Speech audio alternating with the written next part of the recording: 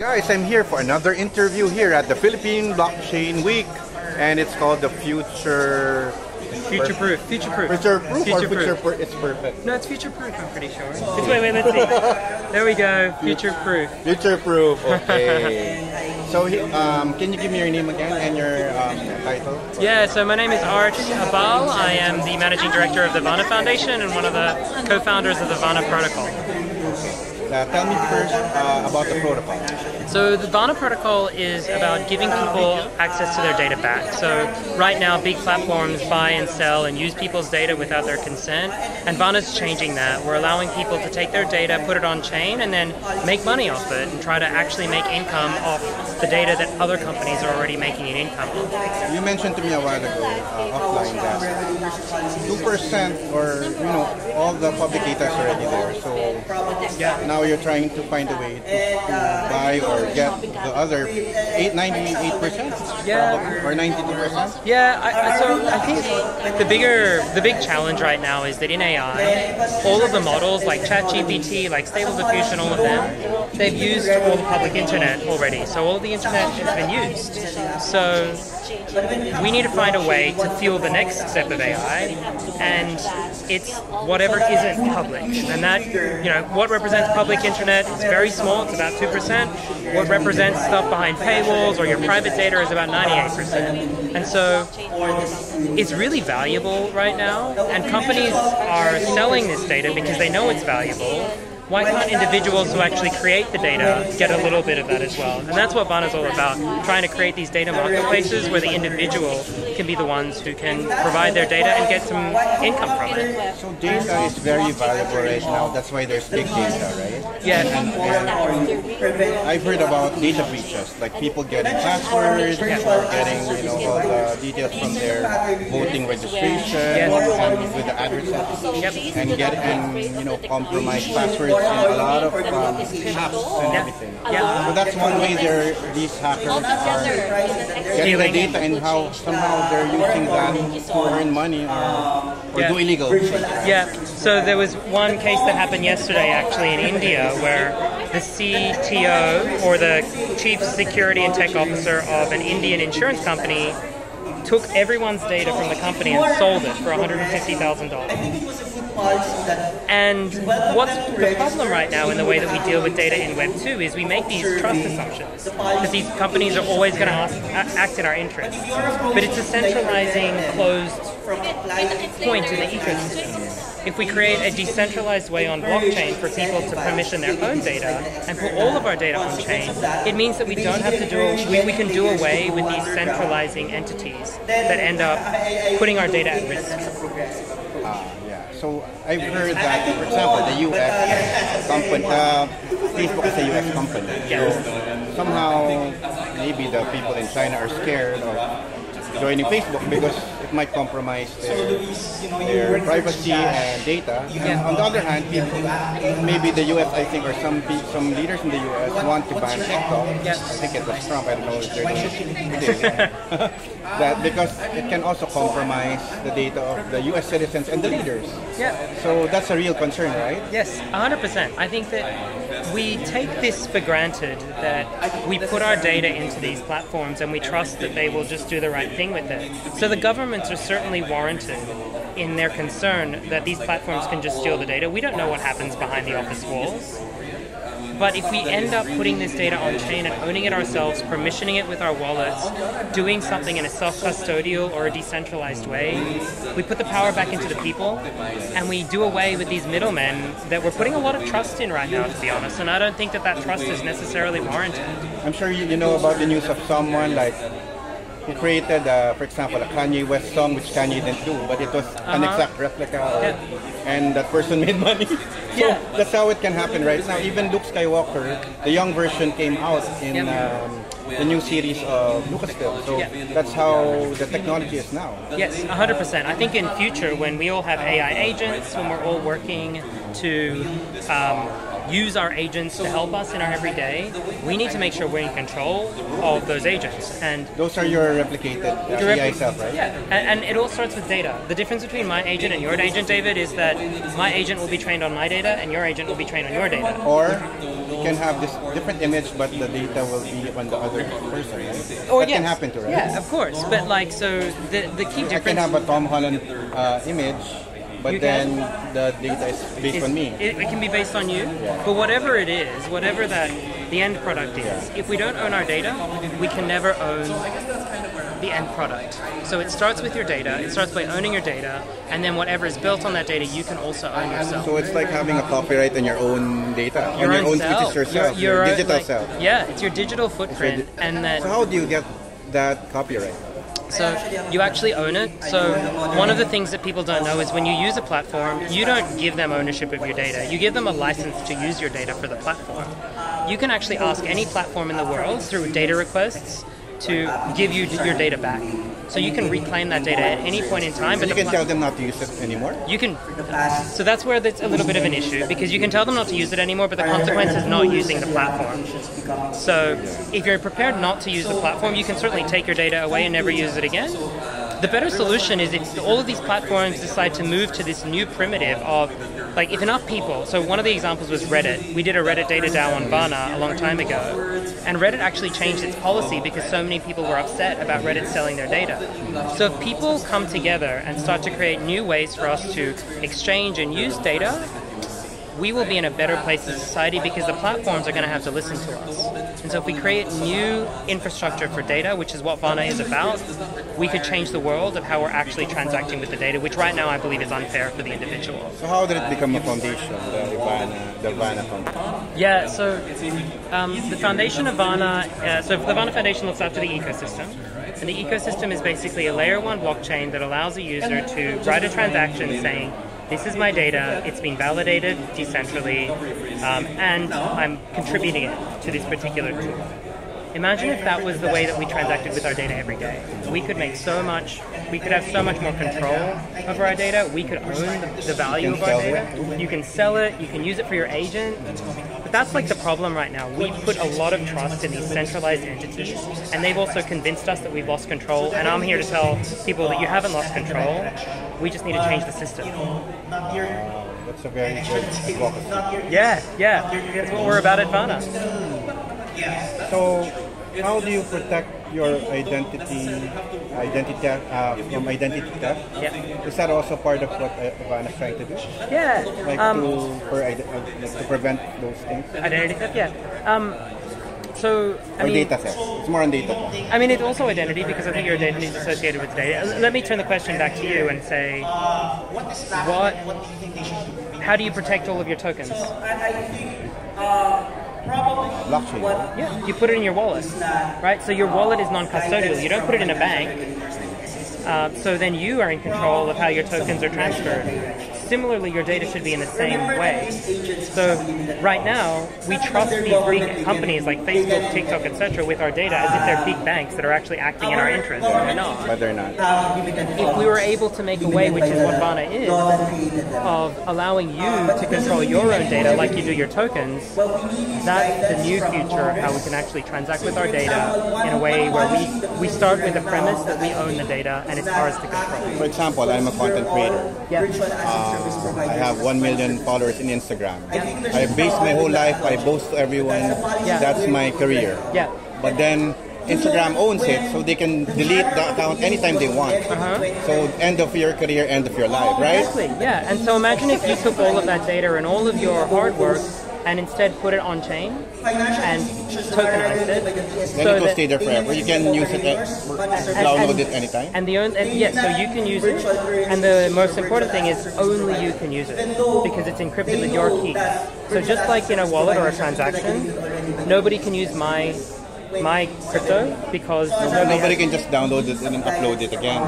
No, not even. So for example, I'm a YouTuber and and I want to store my videos in your Vana thing, and let's say because in case YouTube ends its life or something. There's a way for me to just download all my videos and upload it to Vana platform, their platform. Yeah, How do you do that? And do you handle big data, like large massive data? So we are all about self-sovereign identity and self-custody. So what a user can do, so I'm a little bit conservative with my data, and it sounds like you could be too. A user can actually download that and put it on-prem, so storage that you actually physically have, or you can actually choose to put it somewhere on-chain as well. Vana doesn't require you to store your data anywhere in particular, but it does require you to store it and then you to decide what to do with it. So when you take your YouTube data from YouTube because you want to protect it, I would recommend doing that anyway, just as a matter of like protecting yourself. But then if you want to use it on chain, a lot of hackers have exactly. So take it off chain, take it off the platform. Vana will allow you to put it on chain, but where you choose to actually store the data, up to you. So you How can many are the options? Where are the options for storing data in the chain, in the on Web3 or whatever? Yeah, so you can, so on-prem storage, so on device, so in a server or on like a physical device.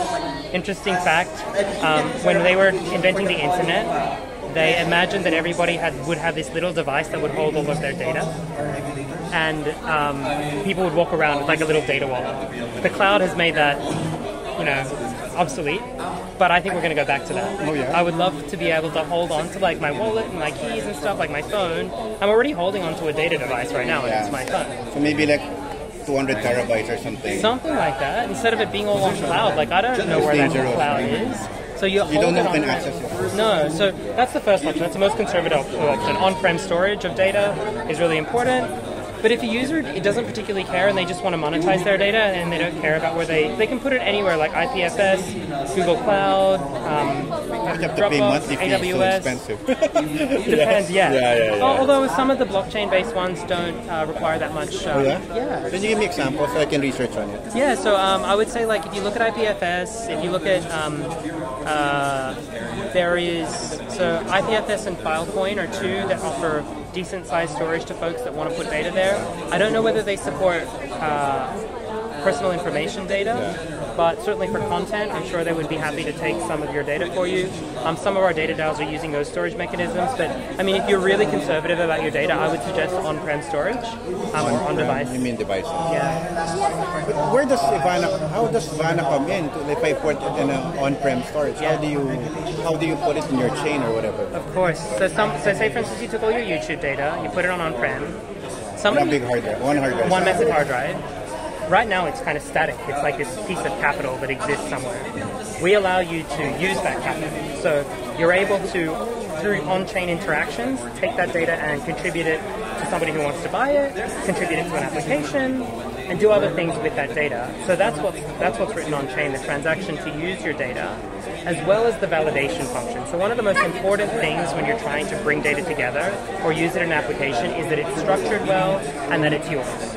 And so Vana runs a trusted ecosystem that's able to validate that your data is yours, is what it says it is, and then you can use it freely. Can Vana also find out if someone's using the same exact replica or use it before in the past? I think that there will definitely be some ecosystem partners that will develop around making sure that there's trust within the ecosystem. So what you're talking about is proof of identity, proof of ownership. Each of the data DAOs on the Vana ecosystem basically deploys their own proof concept, and that little tag gets associated with your data so that then you can use it throughout the ecosystem. So where's the demo of how Vana works? Do you have a YouTube video or something? Yeah, so go to vana.org. You'll be able to read up on the protocol there. You'll also be able to access our Telegram mini app through Vana.org or follow us on Twitter at @withvana.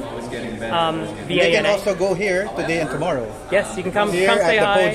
We've got a bunch of swag, got so much cool swag here. Come say hi. We've also got a party going. And I have a VIP swag here. This guy. See, I'm part of Vana now. He's one of us. Yeah, I believe in your advocacy and your platform. Thank you. I hope that will help us content creators to store our data and to protect it for eternity. Of course. It's important. It's your livelihood. And I think that there's a lot I hope I can give it to my children so they can use it or something. Maybe there's a way to inherit, give them permission. Of course. That's one of the craziest things. Being able to do things with your data past death is really important. Yes, because our content is very important to us. Yeah. And you mentioned data is now valuable. Very Maybe it'd be like gold, or it's like data gold. is like the new oil, especially now. We've used up all the oil. So we need to try to find ways to get new oil, and that's from individuals. And platforms are currently stealing your data. We don't want that to happen, and we want you to have that ownership. That's why cybersecurity professionals are also very important now. Yeah, or the blockchain, where you don't even need a professional. It's all on chain, all transparent. Okay. Yeah, I mean, I think I would love, we have a bunch of cybersecurity experts at Vana, but ideally, this should be a decentralized network. You don't need it because it's all on chain. Yeah. Wait, I just one last question about NFTs. Because I'm kind of confused about the status right now. Yeah. It used to be a big thing with art and everything, but somehow I think not too many people I don't see a lot of people talking about NFTs anymore about when it comes to art. Yeah. So what's the status of NFT at the moment? So the problem with an NFT right now is that it's really hard. It's not as composable as a token. So if you have an NFT and I have an NFT that is associated with my artwork, how am I going to combine that to create artwork that could be jointly ours? We would have to create a new NFT. And so you have all of these kind of NFTs on top of NFTs, which makes it really difficult for an artist to do things. So I would say it works for some art forms, but certainly where it's more collaborative, like it is right now, like if we were to try to NFT this, it would be a little bit of me, a little bit of you. Yeah. That's going to be really hard. But if we do it through tokenization of data, we could combine ours, create a new token, create a way for us to jointly monetize an initiative together on chain. So I think that's why NFTs have gotten a little bit quiet, because the artists were finding that they were able to capture their value, but they weren't able to do anything with their value. Oh, so just a one shot, it's one photo. One thing, right? But the new one that you're suggesting is something that you can modify and edit. You can't use an NFT in AI. You can use your data in AI. So it's more malleable. Yeah, you can change it's attached to something that... So this is what you're suggesting is a tokenized version of your data, but then you can choose how it's used. You can collaborate with someone else. And you can collaborate with others. I still think there's value in NFTs, and people are doing a lot of innovation, so I would say... It's not yet dead, but it's... No, for sure. But I think that we sort of think conceptually of NFTs as like something on the wall. And I think that that's not helpful in AI, where you want to actually create more ways for people to collaborate to create new things. How about AI and crypto? How is that? Because AI, I think, is newer than all these cryptocurrencies, right? So what is the role of AI now when it comes to crypto? Yeah, I think that's a really interesting question. So there's a question of, does AI need crypto or does crypto need AI? Yeah. How do they So interact? I would say there are some use cases for blockchain that make sense in the context of AI. For one, for me, data aggregation. Bringing people's data together and putting it on chain is one use case. There may be some use cases that don't make sense, because sometimes you do need a lot of centralization in order to have enough power to do things. So can AI like help you trade, or when to buy, when to sell, or what to buy? Can they analyze that, how they can? Because AI is very smart. They can ask it to do a song, to do a video, a script, or create anything, even a preaching with verses from the Bible. But can it also say like, tell me when to buy Ethereum, when to sell Ethereum, when's the right time? Is it capable now to do that? Or it will eventually be capable? I think that there's a couple of barriers. It doesn't have real-time data. It's very hard for it to know that. But I think the other barrier is, if everybody had that technology, what differentiates a good trader from a bad trader? Obviously, like, people make money on trades because some people win and some people lose. So the thing that will actually change that is the data underlying the model. So it all goes back to data. Real-time data. If it's real-time data, if you're training the model on a good trader versus a bad trader, you might have some advantage. But right now, who owns it's that like model? Getting an AI to go to the casino and gamble for you. Yeah. So if you're already a bad gambler, it's going to be a bad gambler, right? But if it's based on the mind of the best gambler. So this is the question: if it's best, should the mind of the best gambler have a right to that model? In my opinion, yes, because it's trained on them. What if you're able to buy that gambler mind? Exactly. So eventually, people will be selling their intelligence or their brain. Yes. So and if you buy $10 million to get that gambling mind, then that can win a lot of casinos. If you can even earn more. Exactly. So that's how it's like. It starts with data. It starts with you owning that product. Because right now, the current system means that nobody is compensated. Only OpenAI or these large language models are compensated when you create this fantastic model, which is actually trained on you or me or anyone else. I wish it's possible we can upgrade our own mind. Like, I'll buy your mind and put it in my own physical mind, and it's going to be done through some AI cyber connection. And then, suddenly I know everything that you know. I think that would be fantastic. But David, that's possible if how much would you sell your mind for to me?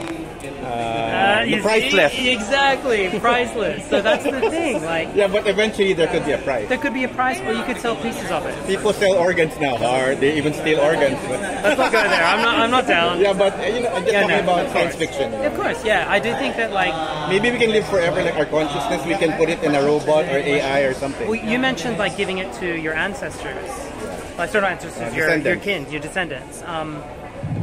If my descendants wanted to use all of my, say you ran a family business, imagine being able to pass down all of that intelligence and data to your family. Because you can't teach it in one by one. You know, so you can just bring your own intelligence, and they can import it somehow through your system or through the AI. Right.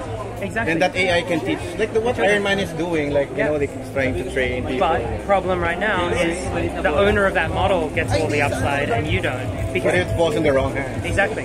Well, because do you use ChatGPT? Yeah, I do. Okay, so ChatGPT, where is your data going that you're putting into ChatGPT? It's going right into their server. That's the danger. Right. Thank you. Thank you, everyone. Thank you for the interview, David.